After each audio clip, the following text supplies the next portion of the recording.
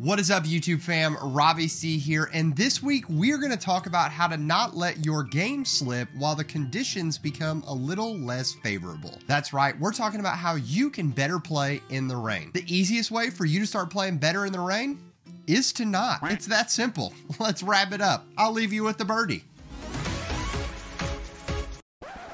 All right, a little silly. But when it comes to the unfortunate situation of playing in the rain, I think there are two scenarios that most often come up. The first is that you're in the middle of a round and rain happens to come upon you when you weren't expecting it. The second is when you know you have to play in the rain, and how do you become better prepared for that? Both equipment choices and mental choices you can make to start slaying it when the sky is dropping right on your face. The first is that the most prepared disc golfer is always the best disc golfer. This goes back to a lot of what we talk about on the channel on knowing your bag and being prepared. But when it comes to unfavorable conditions, being prepared on how to handle them and adjust to them is going to give you a leg up on your competition all the time. The second is realizing that in both of our scenarios, there comes a point where we need to call the plumber. Some of you are like, I'm a renter, I don't have to call the plumber. Or I'm 16 years old, I definitely don't have to deal with that. When something goes wrong in your house, often we try to fix it ourselves, and eventually there might come a point of no return where you just have to call in a professional. When we first start experiencing rain, we just want to try to keep the conditions as normal as possible. That means drying off our discs before we throw them and drying them off before we put them back in the bag, as to keep wet things wet and dry things dry. However, if you've played in a long rain round, you realize that there is a point of no return when you just can't keep things dry. This is the point where we have to call the plumber. The hard part about disc golf is that someone else can't come in and throw your discs for you. So you have to spend time outside of a rain round becoming the plumber or becoming the expert in how to use these wet discs in wet conditions. So are you ready for plumber training school? Because here are the tools that you'll need to start succeeding in the rain. The first thing you're going to need is waterproof shoes. I understand that in a torrential downpour or in a tropical storm, even the best waterproof shoes are still going to get your feet wet, but having solid footwear is not only going to give you comfort while you're playing through the rain round, but most waterproof shoes also have better grip and traction so that you're not worried about your footing while you're playing. Next, you're going to need a high quality raincoat. It's one thing to have a really nice raincoat, but the second is to have a raincoat that actually fits your body. Having sleeves that are too long or a torso area that is too bulky is going to get in your way while you're trying to throw the disc, or especially while you're out on the putting green. Having the wrong size rain jacket could become more of a hindrance rather than a help when it comes to playing in the rain. The next thing, and honestly more important than the ones that came before it, is having a high quality umbrella. I'm not talking about one of those baby umbrellas you bought at a Walmart checkout line, but rather a golf umbrella or a sizable umbrella, because it does two things for you. The first is that it keeps rain off of your back and off of your bag, which is super helpful. But the second is that it creates a dry area for you. You can keep your discs prepped and ready to go, and then when you're ready to take them to the throw, you can tuck them underneath your rain jacket and keep them from being exposed to the elements for as little time as possible. Taking us to our next item, an essential one, towels. When you think you have enough towels for a rain round, get a few more. And when you think you've got enough there, get a few more. You can never have enough towels during a rain round, but one of my favorite things to do is to take all of my towels and put them in a Ziploc bag. I also bring additional bags to take my wet and used towels and place them inside that. The goal is, before calling the plumber, to keep my dry things dry and to keep the wet things away from all of my dry stuff. I am a little biased when it comes to the best towels on the market, but I love my flight towels not only for warming up, but keeping my hands dry during a round. Another really cool thing about Flight Towel Juniors is that with a built-in carabiner, I can actually clip one to my umbrella so that I constantly have a hanging towel prepped in my dry area. Now, in dealing with all these wet objects, you're going to get your hands a little bit, sorry to use this word for everyone, moist,